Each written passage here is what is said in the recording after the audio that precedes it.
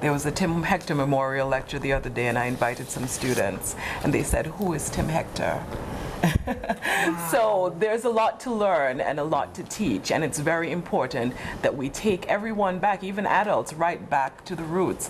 And one of the things that, if you really think about it, in what we present to tourists is something that is presented from the plantocrat side of the slave trade, but you do not really have a lot of the memories and artifacts and everything that has been preserved that's related to your grandfather, your great-grandparents.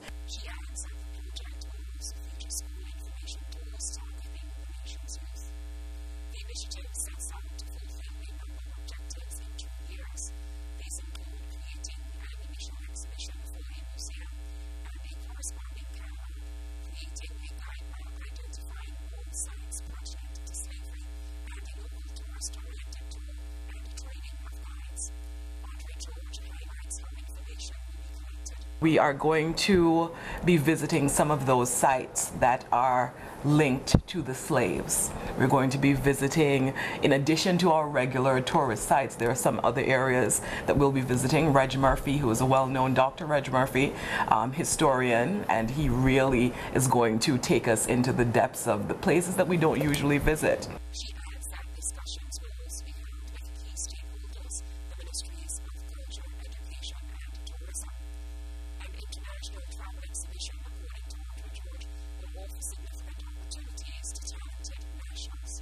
And so, for example, as she mentioned, Louisiana, there's going to be an artist in residence program.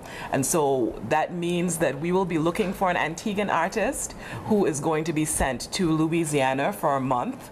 And they will be working on how they can implement whatever it is that we have taught and we have found and the information to create something that is going to be part of this traveling exhibition.